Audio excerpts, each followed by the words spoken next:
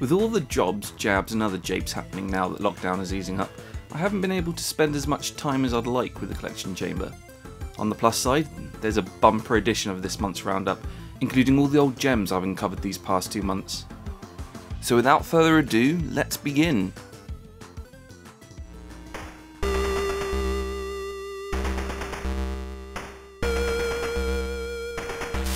We begin with a collection of movie licenses based on Total Recall.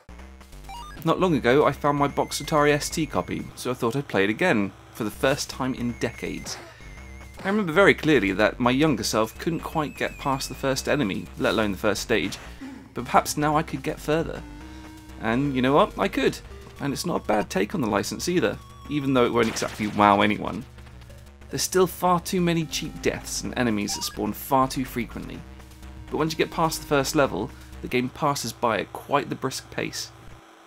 Back then, in 1990, there were 4 distinct games in total. This one also came out for the Amiga, which offers smoother scrolling that surprisingly adds to the difficulty. The Amstrad CPC and ZX Spectrum games follow the same template, a 2D platforming stage followed by a car-based horizontal shooter. This time the ZX Spectrum is near unplayable, even if you could get used to the vomit of colours on display. By comparison, the Amstrad CPC was miles ahead, looking very nice considering the age and limited hardware. As for the gameplay, well, the first level puts off all but the most masochistic of players. There are switches that turn off and on coloured blocks which need to be cleverly manipulated to see the end of the level, but are a pain in the ass to find, let alone get there. The enemies may be easy enough to shoot through, but it was the controls that really angered me. There's a good chance every missed platform will lead to an insta-death fire pit, and you'll miss those jumps often. You'll need to be at a specific point to clear the gap, and the sluggish and imprecise joystick controls don't really help. It's unforgiving, but funnily enough, the fire pits in later levels don't kill you in one hit, instead only draining your health bar a little. If I had this as a kid, there'd be no way I'd even get to that point.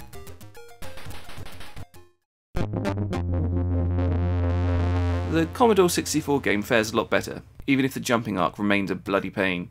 You still have a punishing first level that is almost designed to trick you into dying, but there is a logic to how everything is played out. The jumps are specific and predictable once you get used to the bounce back. Like the others, the levels are interspersed with a car-based section. This time it's a top-down drive rather than a shoot 'em up, and it kinda looks like an early Grand Theft Auto prototype. However, when you play it, it's ridiculously difficult, with an inertia on your vehicle that's more like a bumper car on ice. The aim is to pick up a speed power-up, and then jump over a raised bridge without meeting those pesky bad guys. They are shown flashing on the map, which does help, but the speed boost isn't enough to see you sail over that gap until you really know what you're doing. It will require trial, error, joystick dexterity, and map memorization to get there, and I didn't really have the patience to keep going. But all that is nothing when compared to the NES version. The graphics are appallingly awful, with Arnold Schwarzenegger's Quaid looking like a derpy lug than an undercover spy with a bodybuilding side hustle. Many enemies are laughably half your size, peeking around walls to drag you into the side alley for some fisticuffs. The first level is not too difficult in comparison to the others, but still annoying enough to scare off many disappointed children that Christmas.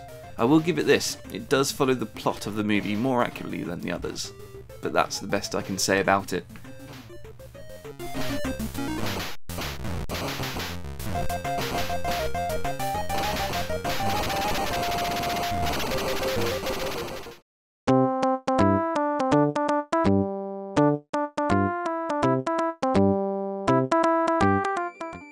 Onto another movie license, the Beverly Hillbillies.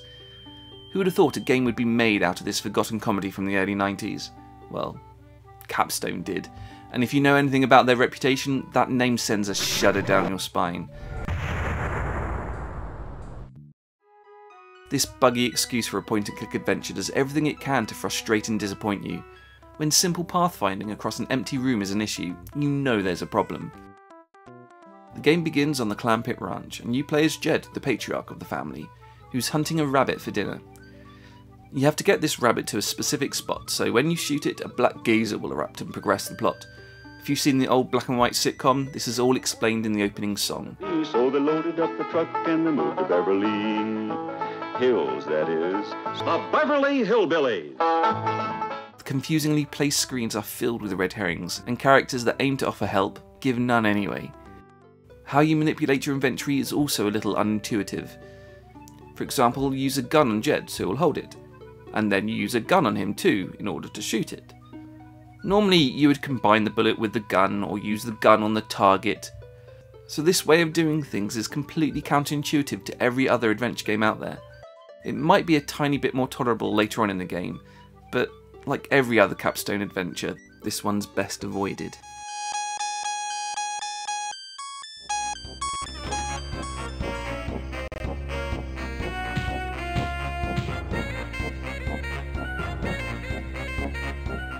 For a better take on the genre, try Hollywood Monsters instead.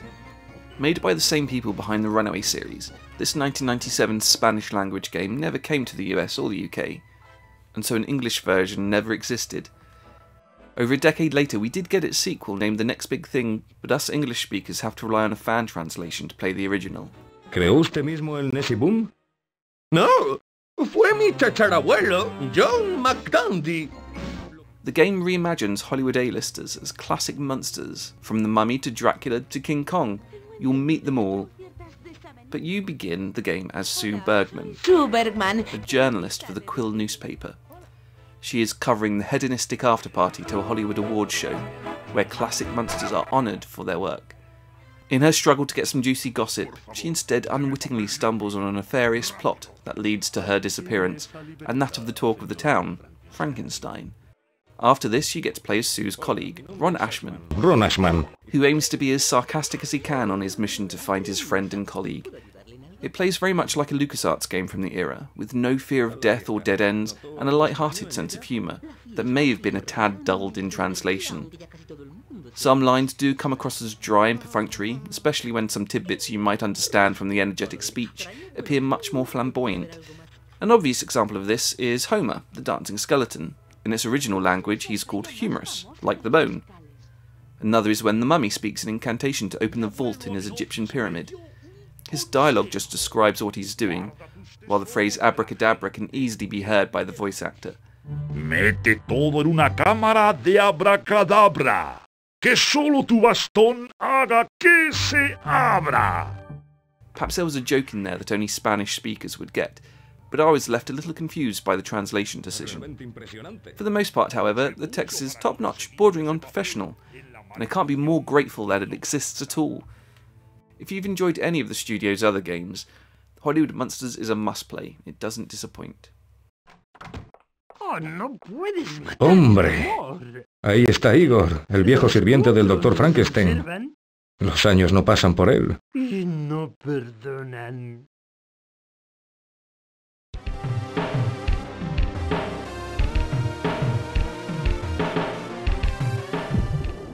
If you want a different take on a classic movie monster, why not try Nosferatu? This cinematic platformer for the Super Nintendo is a faster-paced attempt at the Prince of Persia formula, and one that really shows the graphical capabilities of the 16-bit console. It's a truly Japanese take on the legally distinct story of Dracula, where werewolves, zombies, and some of Frankenstein's creatures are added to the story.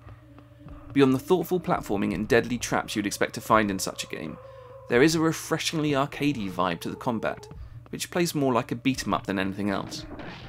You have a huge variety of moves to perform, and each are well animated and satisfying when you pull them off. And they're all executed with only 2 buttons, one to jump and another to attack. While it's more nuanced and predictable than other cinematic platformers, which can often feel like a game of chance more than skill, the limited buttons does mean you'll need dexterous thumbs to successfully pull everything off. This is more pronounced in common platforming maneuvers, which also use the same system. If you want to slide under a gap, double tap to run, then press back and attack at the same time. It's not impossible, but when time and space are not on your side, the fumble of buttons becomes immensely inconvenient, especially with such an unusual method of control. Nosferatu isn't quite the best cinematic platformer of its time out there, but it's close. Take away the timer in the levels, add more emphasis on exploration in each environment, and it could easily sit eye to eye with the Persian Prince or Mystical Mudokon. As it is, it will more than satiate those who have seen all the others have to offer, so I highly recommend it.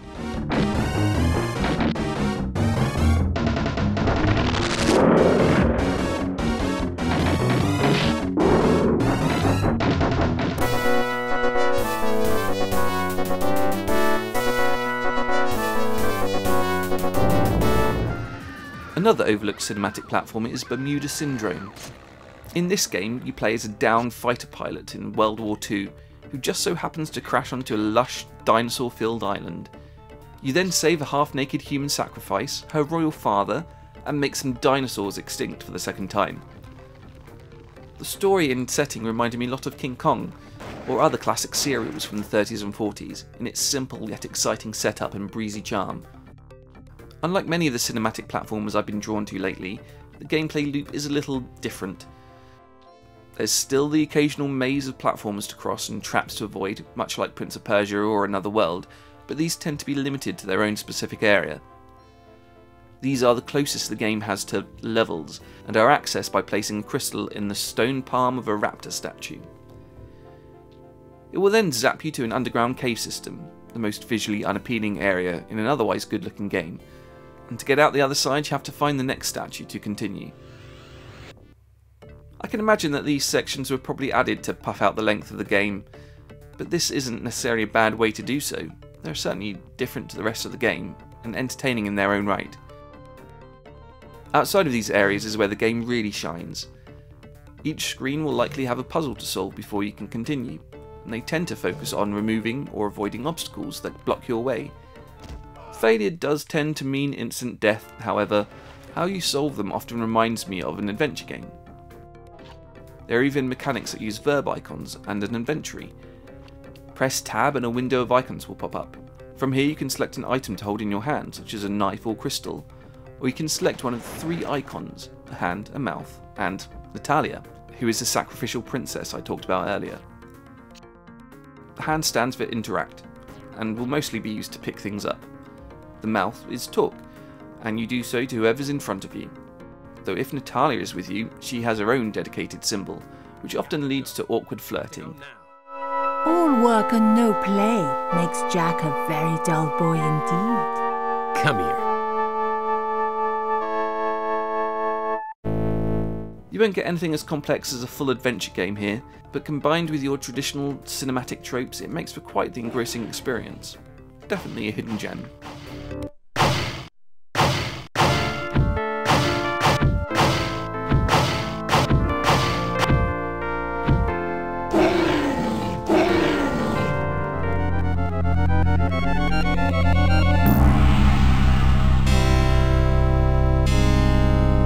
This stepping disc reminds you of your recent narrow escape from the antimatter explosion. We return to Ringworld for a more traditional adventure in, well, Return to Ringworld. Despite a decent enough premise and some imaginative locations, the non-interactive nature of the first game made me hope the passive interactive scale would be more balanced for the sequel. It sounds like Tsunami Media took our criticisms to heart in our Return to Ringworld, as there is a lot more game here. This time, however, the scale is tipped too far to the other side. The overarching plot is pretty basic stuff, the kind of story you'd find in a cheap Star Wars knockoff. If anything is going to keep you playing, it would be the smaller plotlines that take place in the remote villages found on the ring's surface. As before, the locations are inviting and steeped in lore that provides a good juxtaposition with the futuristic sci-fi stuff surrounding them. One of the folks' finest helium balloon packs. This time you'll be spending a lot more time within them, because not only are they stuffed with the same long scenes of dialogue as before, but also a mass load of screens to explore. This is Tsunami's attempt at adding gameplay, and it's not entirely successful. There are more puzzles this time round, and a lot of them are actually fun to solve, but there are also mazes. Large, boring mazes. Plural. Your first encounter with one will be on a service platform on the outside of the ring, where a massive area can be explored. Here you'll traipse the vast expanse, screen by screen, until you find an unnecessarily large number of items, 9 in total. Some are seemingly placed in a random spot, devoid of any scenery, while others require quick manipulation of the environment. If you cut out the superfluous, dead and empty screens, I estimate about 90% in this instance, and it would be far more bearable. Even the more traditional maze of service corridors that you'll eventually come across is much larger than it needs to be. This area contains some vampires to vanquish, and with a total of 18 to find, the whole sequence took me more than 15 minutes to finish. That's 15 minutes of doing nothing else. It was so tedious that I had to give up playing for a while just to restart my dulled brain. The more traditional puzzles do fare much better and actually improve on its predecessor. A moment requiring an inventive use of a gas torch and a glass dome harks back at my Year 7 science classes, while the earlier use of a super powerful electromagnet is just as inspired. Some of them are actually very entertaining to solve, proving that there is a lot of talent involved behind the scenes. I just wish there was a lot more opportunities to show them off. You can play as all 3 members of your crew, each playing slightly differently. Quinn is your go-to protagonist, resourceful and good in scrapes. Seeker is strong with a violent streak. And Miranda spends most of her time in a completely different location. This feels like a response to the first game, where other characters will often complete tasks for you. Now, their character may complete that task, but you are still playing the game, no matter how asinine that task may be. When either game is good, they stand up as some of the best in the genre, or at least close to it. However, each game has just enough flaws that I find it hard to recommend them to anyone other than the most patient of adventure gamers out there.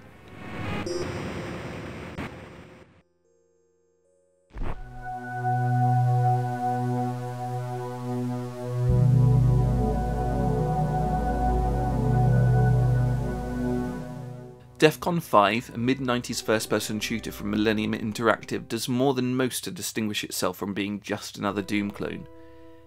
In fact, it's more like a strategic defense game with some neat ideas that, in my opinion, don't entirely come together. You are an engineer sent to do some tests on a decommissioned starbase that was commissioned to resist alien attacks before money dried up because there weren't any. It's been pretty much abandoned as a result, so you have the complete lay of the land, a complex maze of similarly looking corridors, elevators, and space tech subway tunnels. Elevator called. Please stand by. When that alien attack that never materialised actually does materialise, you have to scramble around the base, powering up weapons, turrets and other systems to hold them back. All the while, alien bots do everything they can to get in your way. While there will be a fair few blasts coming from your weapon, that isn't the main crux of the game. You have to scramble around looking for software disks and installation pods to get the dense system up and running. Then, once you've done so, you fiddle with the settings from a computer screen to get the best results. You do this under the pressure of attack, as red alien mechs will pour down you if you take too much time. It's an interesting concept that takes the focus away from shooting to finding safe spaces to conduct your work. Then again, the gameplay loop is about constantly getting interrupted while doing busy work. It loses its appeal rather quickly, and the visually unappealing graphics don't help either. The original playstyle Defcon 5 has will entice a certain type of player, but I found it frustrating and confusing. It's designed as if you need to intimately know the layout of the entire base before playing to get everything done successfully. There is a map, but by being locked to the VOS computer terminals, they aren't much help at all. The game design seemed to split reviewers at the time too. Some were expecting an action fest and were left disappointed, while others enjoyed the slow-paced, thoughtful nature. I'm sure this game has some fans out there, but I found the action to interrupt the tower defense strategy, and vice versa, taking away enjoyment from either gameplay style. Add to that the ugly, aged graphics that I'm sure weren't all that at the time, and I find it hard to recommend to anyone other than the most patient of action gamers. You're asking us for help? What's going on? We kind of expected you to help us. Forgive me if I'm wrong, but I thought that was the job of your facility.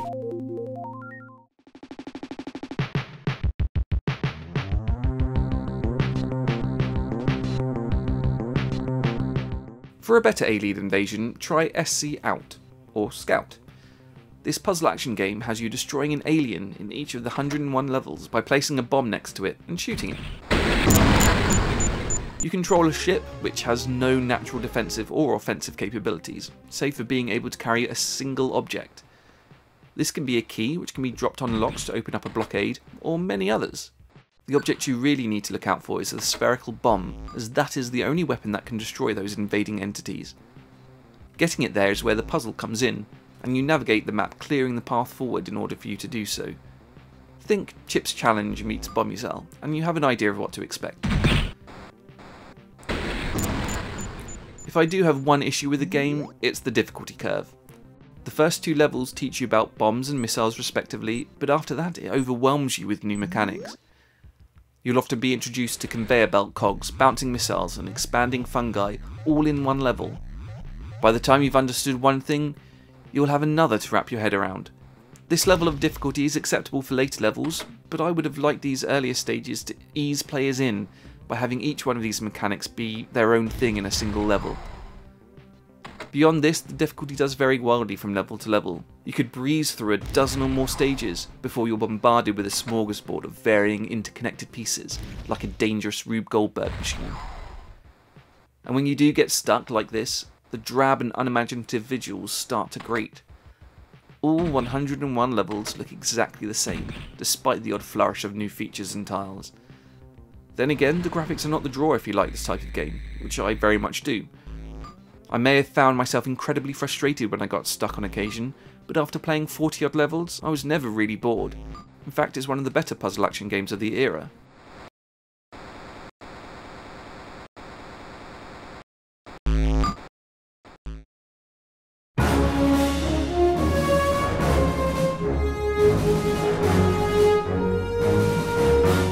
You can't talk about sci-fi without Star Trek, and Bridge Commander is one of the better games to use the license. I'm sure there isn't a Trekkie out there that hasn't dreamed of being the captain of their own Federation starship, and this game does just that. You are the rookie captain of the USS Dauntless, employed to take the place of the previous captain, who perished in an unfortunate star explosion on the Vesuvi system. You may be new, but the Federation will not go easy on you. Over the course of 8 chapters and their submissions, you have to investigate this destructive phenomena, and the personal and political fallout that came from it.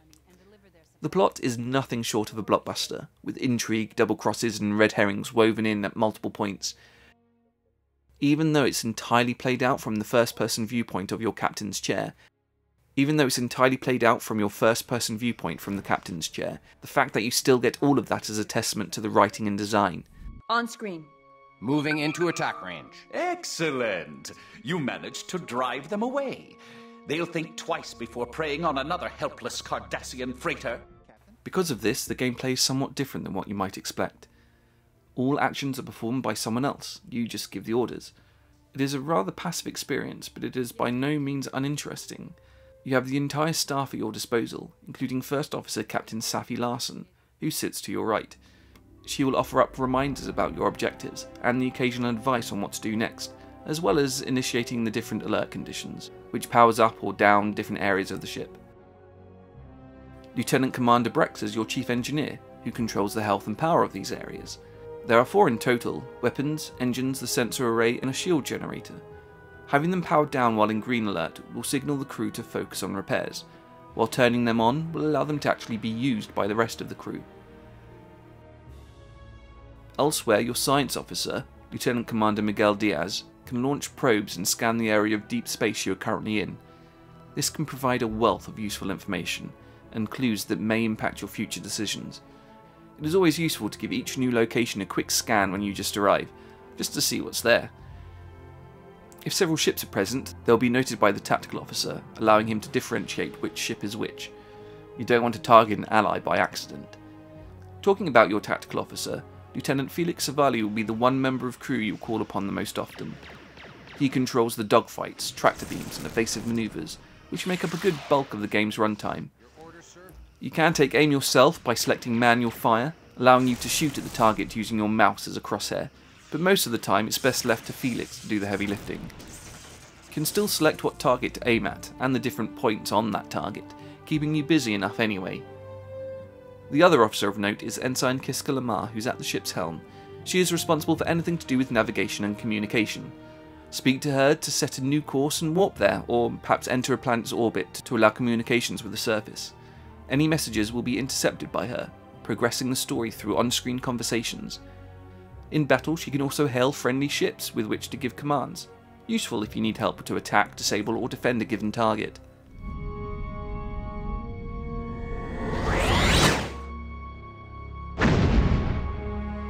Considering the nature of the game, it isn't for everybody. The story may be strong, but it's presented in an untraditional fashion, and a simple error or misunderstood objective can lead to a game over. I'd still highly recommend it regardless, especially to Star Trek fans. It will more than likely satisfy your wish fulfillment at the very least. Can you scan those freighters and see what they're carrying? They're heavily shielded. If we can boost power... I'm sorry, Captain, they've gone to warp. Sir. Yes, sir? Multiple Cardassian ships warping in. They're targeting us and the Klingons. Captain, red alert. Your order, sir?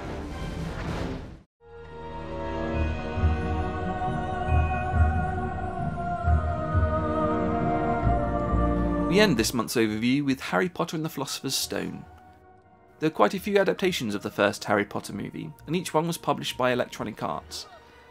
As licensed games go, they're not that bad, but the one I want to talk about is what I consider to be the best of them all, and this one's exclusive to PCs.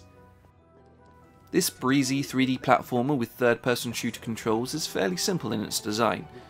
You attend a lesson where you learn a new spell in a tracing minigame, and then you use those spells in a platforming obstacle course. Nintendo!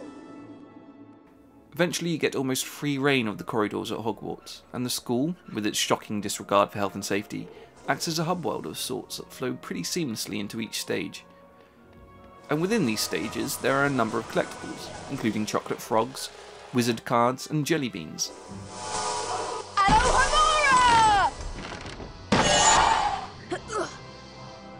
The ones that are based on a lesson will also contain 5 gold stars, which will determine how many house points you earn, which may affect how the game ends. Later on, all of the spells you've learnt are put to good use in less academic stages, whether they be a perilous trip through the forest to visit Hagrid, or a jaunt through an underground cave system. Each one is used in the same way. Hold down the left mouse button, then aim at something you can interact with. A symbol relating to what you can do will appear, letting you know you can release the mouse and something will happen, such as Flipendo to flip things or Wingardium Leviosa to lift things. In between all of the platforming and spellcasting, you can jump on a broom and fly around for a bit. At first it's just flying through rings, conjuring flashbacks to Superman 64, but future straddles of the Nimbus 2000 see you knocking Draco Malfoy off his high horse, or chasing snitches in a game of Quidditch. You can even play this convoluted sport directly from the main menu, if you only want a quick match or two. These sections do show off how good looking the game was for 2001. The draw distance is far, textures are detailed, and the art design is bright and enchanting, if you can forgive the sporadic glitch and warped character model, that is. It all moves along at a fast and smooth pace, and none of it overstays its welcome. But as you can imagine from the child-friendly source material, the game is deliberately easy. Considering the younger target audience, this is no shock, but what is surprising is just how entertaining it all is. I will say that a fan-made strafing patch does go some way into helping with this, bringing it closer to more modern control sensibilities, but even back in the day when I first played it, I enjoyed it quite a bit. Whatever your thoughts on the franchise, or its author, Harry Potter is iconic, and the Philosopher's Stone more than does it justice. Having fun yet? Watch it! Ah! Curse you, Potter! Next time you won't be so lucky.